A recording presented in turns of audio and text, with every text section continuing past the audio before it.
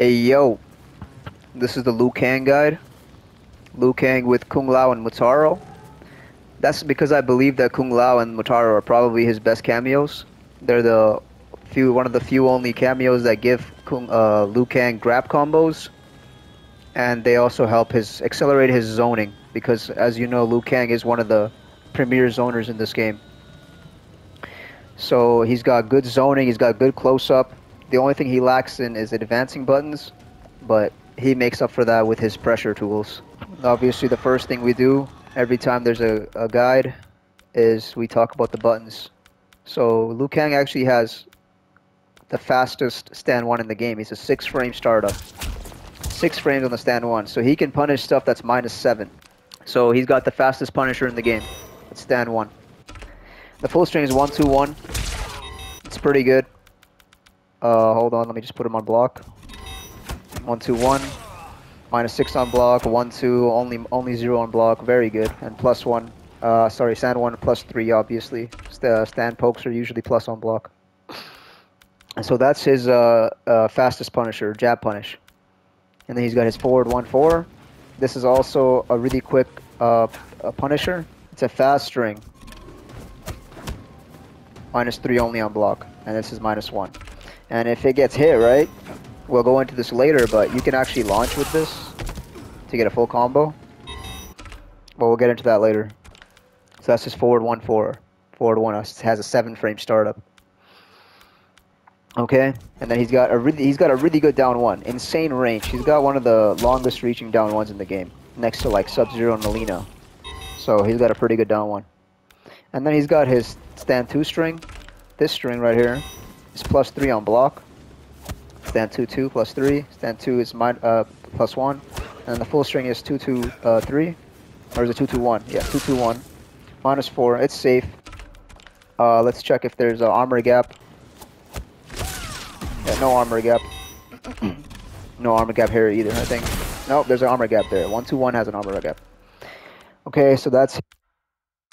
it's a really nice tool for just doing plus frames, getting plus frames whenever you want. You can maybe get a mind game with backdashing, get a mind game with a throw, but it's +3, really good frames. And then he's got his sort of advancing mid, back 2. It's a 10-frame starter, really quick, -4 on block. And the full string, back 2-3. It launches. Keep in mind though, the second hit is a high, so if the opponent decides to duck, if you go for the whole string and the opponent ducks the second hit, they can get a full combo punish on you. But it's safe on block if you just hit him with the block. And then he's got the stand 2 string. He's got stand 3-2. Stand 3-2, this one right here. It's plus on block and it's an overhead finisher. So sometimes has a lot of pushback too. Right? On flawless block, it's -8, but let's be real, no one is flawless blocking this. Yeah, you cannot up block it. So it's completely safe, unless the opponent flawless blocks it, which almost no one's gonna do. I don't think I've ever seen anybody do that. And then he's got his 3-3-3 string. This one right here. This is usually used to extend his combos. When we get into that, we'll talk about it. But usually used to extend combos. And that's most likely it. And then his down 3, really good poke, really far ranging, and it's just a all around good poke. Now you can't go wrong throwing that out. Okay, and then he's got his stand 4-3 string, stand 4-3 right here, high into mid. Not really, I don't really use it that much, but it is +2. Stand 4 is +4, so you can maybe throw it out and get some plus frames. And then he's got his back 4, the sweep. His sweep is really good, +1. It's got really decent range, and it's got like pretty decent pushback too. Okay, and then his main string, the one that everyone uses, the forward 4-3-4. The forward 4 right here, it's a really good string. It's an auto shimmy as well, and it breaks armor on wake up. There we go, armor broken. So the forward is probably one of the best meaties in the game because it option selects armor, and it's also an auto shimmy. It kind of looks like a grab. People always get shimmied by this. It's a really good button. The forward 4 itself only -4 or -3. Forward 4-3 is -4. These are really good frames for wanting to maybe press it down 1 after if the opponent tries taking their turn. And the full string is forward 4-3-4. -4, but the last hit is flawless blockable. And if they flawless block it, it becomes a full combo punish, -14. And then we got his poke down 4. Not too good, actually. I don't really like using this. His down 3 is much better, I would say. Because, look, the down 3 will reach, but the down 4 won't. As you can see. But the down 4 is safe on block. It's -6. It's one of the safe pokes in the game. And then for air strings, I would say the only one that I actually use is probably 2-1-2 I use with Liu Kang. And then let's talk about his grab. His back grab. This one right here. Hisanoki leaves you right in their face for a dash up forward 4. Let me just turn off the reversal mode, get up mode. And the big thing is he can combo off of his throw with Kung Lao. Back throw. When he throws him to the other side, that's when you call Kung Lao. Throws him to the other side, call Kung Lao. Back 2-3, 3-3-3, down back 4. Now, why do you end the combo in down back 4? Well, because down back 4 has tons of Oki. So you can dash up and press buttons. You can dash up and do another throw. Down back 4 is one of his best enders. So right here, I'm guaranteed a dash up forward 4 or a dash up grab. Now let's get on to his special moves. Liu Kang has a lot of special moves, and they have a lot of uses for them. So the first one we got is going to be back forward 1. It's his high projectile, main zoning tool, I would say. Very fast, very quick. Obviously from full screen, it's going to be plus. Even from here, it's -6, but yeah, very good projectile. And if you amplify it, it eats projectiles, and it becomes a mid. He can also do back forward 1 in the air, so he ends up doing that. Maybe you can do something like setting up a Lao hat and then doing that to cover both options. And if you amp it in the air, he just shoots more, and it becomes a mid. So like it hits the guy when he's on the ground. And then he's got his down back 1. This is his low projectile. Really good. Plus, like look at it. It's like plus from like full to mid screen, like super plus. And if you do it like all the way from here, from full screen, and you call Kung Lao, you can get a free jump in because you're so plus. Okay? And then if you amp it, it goes a little faster, and he shoots 2. This is one of his best zoning tools as well. And then he's got his flying kick, which is not really a flying kick, but the back forward 3. Okay, it's obviously unsafe on block. It's full screen. And it brings you close to them, even on block. And then if you amp it, it becomes like a projectile. So from full screen, it's like a projectile. And you can hit confirm it. If you see a hit from full screen, you can throw another one out too then. Like that. And then he's got his armored move, back forward 4. This is his dancing dragon, like the bicycle kicks. You can add, well, if you want more Oki. You can add some more combos with this. Get more Oki in the corner. And if you amplify it, this is his armored move. It changes properties. And then he's got Dragon's Breath. This is his special move anti-air. This is really good. This right here. It becomes invincible to jump attacks. It's a very easy anti-air. Okay. And there's obviously different versions of it. There's the close version of it and the normal version of it. If you do this is the normal version, which goes a little further, and the close version, he pretty much stays in the exact same spot. And you can amplify it too, and then it becomes cancelable on hit into a jump. So you can do something like something like that. Cancelable on jump.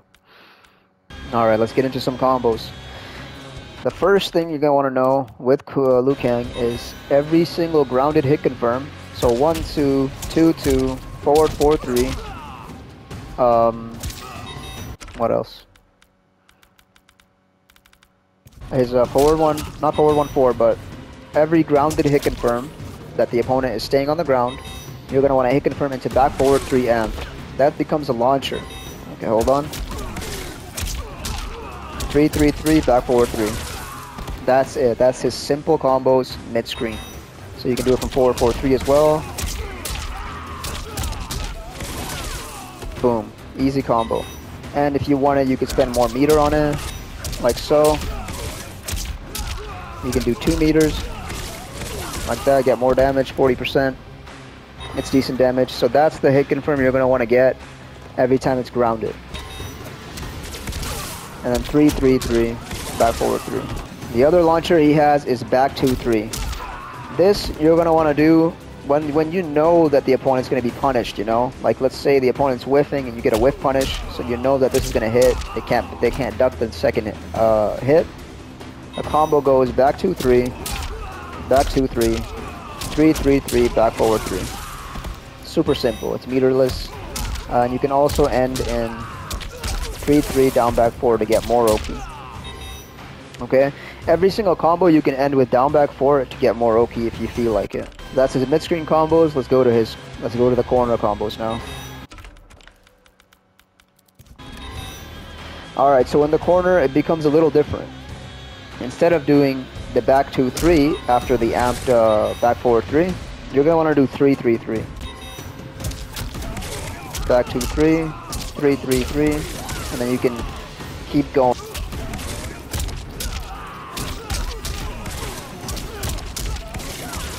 Boom, like that. Very good damage. For this one as well, you can do this now. The back 2-3 hit confirm, it's a bit different.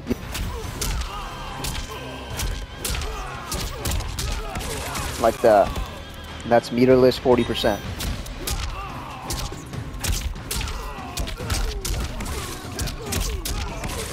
Like that, 50%. So the big combo from the grounded hit confirm goes like this. Oh, I messed it up there. Hold on.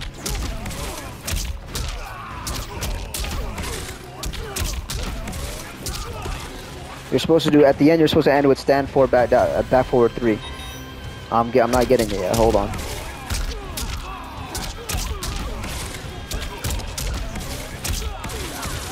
Boom. But you're only gonna want to do that when, like, you know the round is gonna be over. Now let's talk about some fatal blow combos. Now the fatal blow combo is easy. It's really easy. You're gonna want to get any hit confirm. So 1-2 into this, and after you do this, and you do back 2-3, you're just gonna do 3-3 into fatal. Not 3-3-3, only 3-3. If you do 3-3-3, then it will drop. 3-3 into fatal, boom. 4-1-4, just 3-3 into fatal. After the back 2-3, back 2-3, 3-3 fatal. Let's talk about one of his anti-air combos. Let's say the opponent is jumping in on you, like so, and you anti-air with this. Hold on, let me do it right. Back 2-3, 3-3-3, back forward 3. Super simple. Or if you get a stand 1 anti-air, it's the same thing. Or you can end the combo in down back 4 to get more OP. And now the back grab combo. Hold on. When he throws him to the other side, that's when you call Kung Lao. 3-3-3, down back 4. And you can loop that throw over and over again with when you end the combo and when you end the throw combo in down back 4, because it has so much OP. Alright, let's talk about some of the KAMEO specific stuff that we can do. We already talked about the throw combo with Kung Lao. So we're gonna cover Kung Lao first, right? One thing Kung Lao can do that we all are aware of is when he puts the hat down, you can call the flying kick and make it plus. This is a quick way to get in, and you're gonna want to time it so the hat hits right after the flying kick, because then the opponent won't have time to do a down 2 trade. So then you'll be plus in their face. That's one thing you can do with the Kung Lao hat. Another thing you can do with the Kung Lao hat is go for setups. The unblockable, you know, the hard to block setups. So let's say you get a hit confirm. any combo, right? You're gonna want to do 3-3. So you do this. You're gonna want to do 3-3 into the Lao hat, and then do the unblockable. All right. You can do that off of any combo starter, like right here. 3-3. Call Kung Lao hat, and then make it unblockable, or a hard to blockable. Another thing you can do with Kung Lao I did not mention earlier when I was talking about the combos is instead of spending a bar to get the launcher right here, the back forward 3 launcher, you can call the forward R1 Kung Lao, and you can get an easy launcher like that as well. It's going to be the same damage pretty much. This is also a side switcher. You can do the side switch combo like that. If you're in the corner and you want to switch sides, just like that. Super easy. Now I have this setup that I want to talk about. Okay, well basically you want to call the Kung Lao hat, and then you want to do this. So you call the Kung Lao hat, the opponent might jump, and then you can do that. And then let's say they don't jump. Let's say the opponent does not jump, he just holds block. Boom, you're plus. You don't have to worry, you are plus. An armor breaker setup. So first we're going to put him on get up mode on. We'll put on the enhanced soul charge. This is Kenshi's armor move, as you can see. So the way to do it is whenever you end a combo, you end it in the back forward 3 amp, but you don't follow it through afterwards. You're going to want to do a jump in, jump 2, into stand 1. And that'll break armor. So for example, let's try it after the back throw. Back throw combo. 3-3, back forward 3 amp, jump in. There we go. Broke the armor. Let's try it from one of the main combos. Broke the armor again. So that's a very reliable armor breaker setup you can do. And it's obviously you need to use 1 bar. Another thing you can do whenever you are doing the back grab combos, I think I talked about it already, but when you do it, you want to end in down back 4, and then you can do a dash up, forward 4 meaty, get an armor breaker just like that too. So Liu Kang has a lot of options to have guaranteed pressure against most of the cast, and you just have to practice the timing of it to make Liu Kang a rushdown monster. A different combo you can do in the corner if you don't want to spend 2 bars of meter as well. So let's say like the normal combo is this, right? You do this, oh, sorry, do this, and then over here you spend another bar, right? So you don't have to do that. You don't have to spend another bar because, let me show you real quick. So you only need 1 bar for this insanely damaging combo. The 3-3-3 timing is kind of hard for the first one, because you're gonna want to try to hit it at the highest you can, like that, and then 3-3-3, back forward 3. So what will the whole combo look like?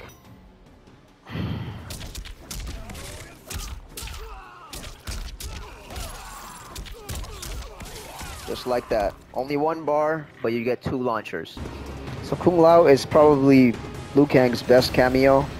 By far, overall, he is probably his best cameo. So what does Motaro offer us that Kung Lao doesn't? Well, first of all, since Kung Lao did get nerfed, it's not +2 on block anymore. Motaro is hella plus on block. Plus 13 up close. Right? People can just press out of it. If you do forward 4-3 Motaro, people can do like a down 1 out of it. But the point of the Motaro plus frames is not to open people up. It's so that you can, it's so when you hit them with the plus frames, you can dash up and do your strike throw game.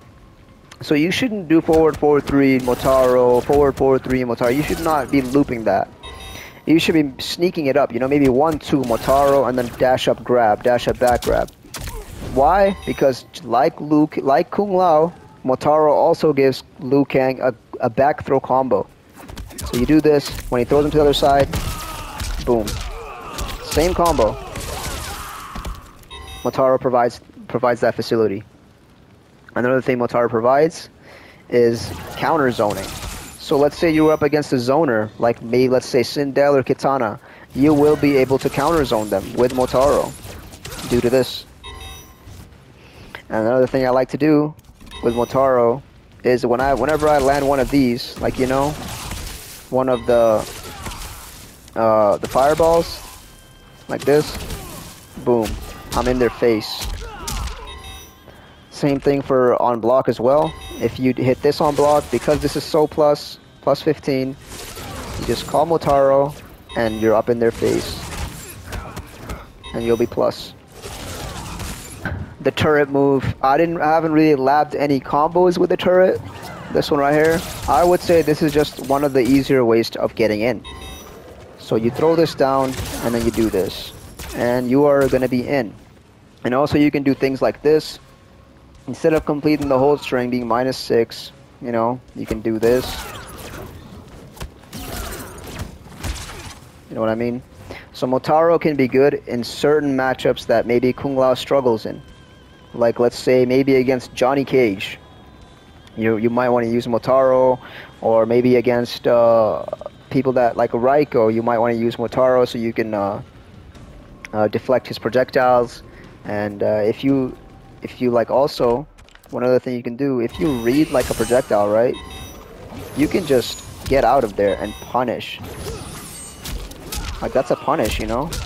Raiko's throwing stars are also very like minus on recovery, so Liu Kang can also do that against Raiko. And I think that about wraps it up for Liu Kang. He's a really simple character, very easy to play. He has very simple combos. And yeah, thank you for watching.